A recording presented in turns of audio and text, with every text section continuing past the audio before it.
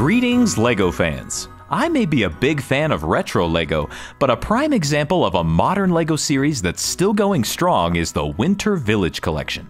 This line has been shuffled through several different themes, the current one being icons, but has steadily provided us with a new release each year since 2009.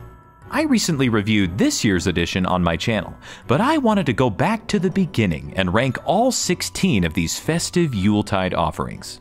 So, build yourself a nice snowman and let's revisit these classic holiday delights. Taking the bottom spot is set number 10249, the 2015 remake of the Winter Village Toy Shop. Now, of course, since it's largely identical to the 2009 Toy Shop, it's not a bad set in any way. But it's puzzling that the new shiny release of that year ended up being a complete retread of what we had already seen a few years prior. I've heard several behind-the-scenes reasons as to why this happened, but in any case, it's a bit disappointing. At number 15, we have set number 10245, Santa's Workshop, released in 2014. It's a charming, fantasy-themed set with plenty of whimsy, but in my opinion, it's definitely the most dated-looking set of the whole line. I love the present machine and the inclusion of Mrs. Claus, who we don't get to see very often, but both the interior and exterior of the building are a tad underwhelming for something as presumptively grand as Santa's Workshop. The brick-built reindeer pulling Santa's sleigh do have some old-school charm to them, but I've got to admit that the molded reindeer released a few years later are vastly superior to these. Again, it's not bad, but it's not really my cup of cocoa. Coming in at number 14 is set number 10267, the Gingerbread House from 2019. Now first, let me say that the set itself is absolutely gorgeous, and the design is top-notch from top to bottom, inside and out. The cozy interior and candy-colored windows are just perfect, and the little gingerbread baby is one of the cutest things I've ever seen in LEGO. The only reason this set is ranked relatively low is because I just don't see myself putting this in my Winter Village. As someone who prefers the more grounded, real-world based sets in this line, it feels like a minifigure-scale gingerbread house doesn't really have a place. However, I could easily see myself displaying this as a standalone piece somewhere else in my Christmas decor. At number 13, we have set number 10275, the Elf Clubhouse from 2020. Much like the Gingerbread House, this is another set that's firing on all cylinders design-wise, but it's just not something I'm super interested in putting in my Winter Village. The building itself is gorgeous, and it's something I'm tempted to pick up just so I can convert it into a quaint little mountain cabin. The big, chunky Christmas lights outlining the roof are an excellent touch, and they look like they lend themselves perfectly to being lit up with LEDs. The triple bunk bed is pretty adorable, but I can't imagine I'd be nearly as overjoyed at being tipped out of bed in the morning. The side builds are particularly strong in this set, with my favorites being the old computer displaying the nice list and the tiny reindeer-drawn sleigh, featuring the much improved molded reindeer. It's a solid set, but would once again struggle to find a place among my preferred Winter Village picks. Taking the number 12 spot is set number 10229, the Winter Village Cottage from 2012. The first thing that really strikes me about this set is the staggering amount of stuff included. You get a beautiful, large cottage house, a super cool truck with a snowplow attachment, a standalone shed for wood and tool storage, and even a small igloo. The snowplow truck is a particular standout for me, as it perfectly captures that old-timey feel and gives you a genuinely useful vehicle for your Winter Village. The house itself is no snooze either, with a wonderfully inviting aesthetic both inside and out. Perhaps the thing that detracts most from this build for me is the fact that a certain later release in this series did a lot of these same things a lot better, in my opinion. That said, the set is gorgeous and would be a welcome addition to my Winter Village if I could only afford the steep aftermarket price it demands. At number 11, we have this year's release, set number 10339, Santa's Post Office. Since I haven't had a whole lot of time with this set yet, this ranking could change drastically, but it feels good at this spot for now. As I stated in my review, even though this is a more fantasy-themed set, it really won me over with its overall look, the brilliant mail chute play feature, and the tremendously unique and adorable hot air balloon. Being a post office, it feels like it will be much easier to integrate this into my Winter Village, and if I could only choose one North Pole-themed set, it would be this one. Furthermore, this set proved to me that leaks, rumors, and online buzz should take a backseat to experiencing a set for yourself. Breaking into the top 10 is set number 10216, the Winter Village Bakery from 2010. This is easily one of the more simplistic looking builds in the whole lineup, but that's kind of what I like about it. Though the building has a small footprint, the interior detail is delightful, with a nice big stone oven as its centerpiece. The front display window features all the delicious goodies within, and you can almost smell the colorful culinary delights. In addition to the building, you also get a small skating rink with some humorous storytelling elements, along with a Christmas tree stand and a horse-drawn carriage for delivering the trees.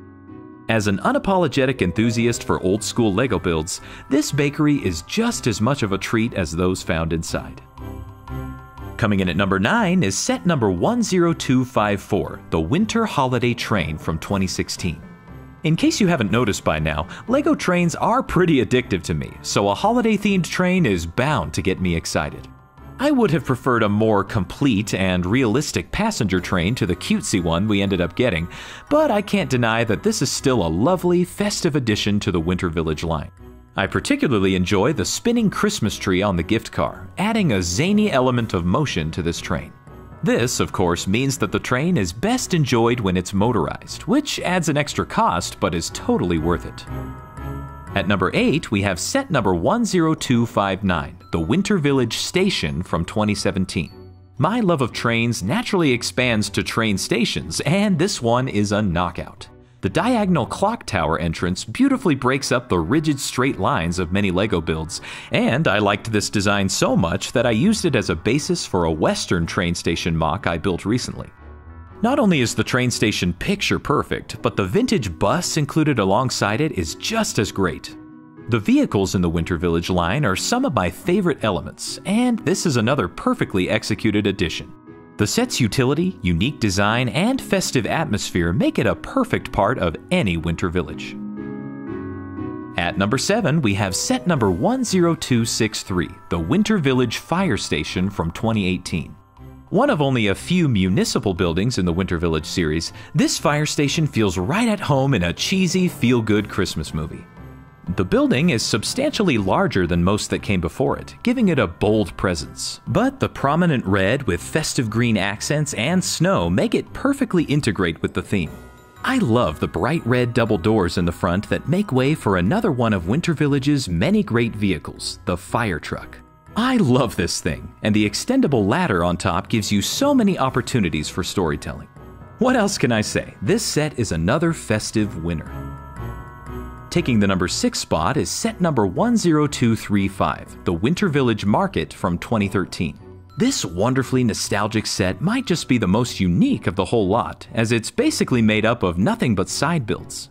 Of course, the brilliant spinning and articulating carousel can be considered the centerpiece, but the various stalls surrounding it are equally important and beautifully recreate the feeling of an open-air Yuletide market. There's just about no better way to liven up your town square than with this exciting, picture-perfect Christmas card waiting to happen. Just making the top 5 is the one that started it all, set number 10199, the original Winter Village Toy Shop. Talk about starting off with a bang. The success of this stellar first entry into the Winter Village line ensured that this tradition would continue. The building's design is basically iconic at this point, with the front facade making very creative use of the available bricks at the time to make something that still holds up very well to this day. The Christmas tree included here is an all-time great, and the basic technique used to build it is still being put to use in the large Christmas tree that's still on sale today from Lego. The assortment of toys and gifts, the carolers, and the bench under the dual lamppost are all highlights for me, and I don't think I could have imagined a better beginning for this series. Coming in at number 4 is set number 10222, the Winter Village Post Office from 2011. I don't know what it is about this set, but I have loved it ever since I first saw it. It's just got that perfect Hallmark Christmas movie energy that I don't think is ever topped in this line. The post office itself is dripping with charm, with its massive circular bay window in the front revealing all the hustle and bustle inside. The post office truck is equally overflowing with charm, and is arguably my favorite vehicle in the entire lineup. The gazebo on the side is wintry perfection and provides a perfect place for minifigs to, talk and stuff. The brick-built banjo and saxophone are the cherry on top of what I think is one of the all-time great Winter Village sets. At number 3, we have set number 10325, the Alpine Lodge from 2023. Growing up next to the Rocky Mountains, the image of a snow-capped ski lodge instantly fills me with warm memories of the holidays, and this set absolutely brings that on in spades. The building techniques used to create a stunningly realistic log cabin are ingenious, and the festive accents completely win me over. The 3-story interior is brimming with detail, and it's basically my ideal winter vacation destination. The generous side builds include an outhouse, another small skating rink, and a snowmobile, all of which complement the main build exquisitely. I love the setting and aesthetics so much that I hope LEGO adds a companion set to this one in the future. Hint, hint, LEGO. The runner-up is set number 10293, Santa's Visit from 2021. This is the first Winter Village set I ever built, and as such, it already holds a special place in my heart. Beyond that, however, the set is just amazing. Though it takes plenty of cues from the 2012 cottage, it innovates and expands on those ideas so much that it becomes its own. The design of the house itself is pure brilliance, allowing for a large, beautiful exterior with a positively massive interior space. This generous play area was the primary setting I used for the video that got me back into LEGO, which was a stop-motion Christmas card I made for the year 2023. The hours of fun I had making that video was the catalyst for the formation of this channel, and I have this set to thank for that in large part. The set is amazing on its own, but the personal significance it holds for me makes it all the more special. And at number 1 is set number 10308, the Holiday Main Street from 2022. This set was also heavily featured in my 2023 video, and I fell in love with it instantly. It just feels so complete, giving you 2 buildings and an incredible holiday tram. I kid you not, this tram is one of my favorite LEGO creations ever, and adding a motor and lights extends that magic even further. The toy shop and music store are both timeless and festive storefronts that have holiday window shopping written all over them. If all that wasn't enough, we're also given another lovely Christmas tree and a small build with a street sign and mailbox. These add so much to the atmosphere and make this set really feel like the complete package. I firmly believe that if you could only own one Winter Village set, this would be the one to get. But I'm sure you have some thoughts of your own on this beloved series. Let me know your ranking in the comments below. If you want to watch the video Christmas card I referenced in this video, it's right here on the screen. And until next time, be sure to spread cheer wherever you go.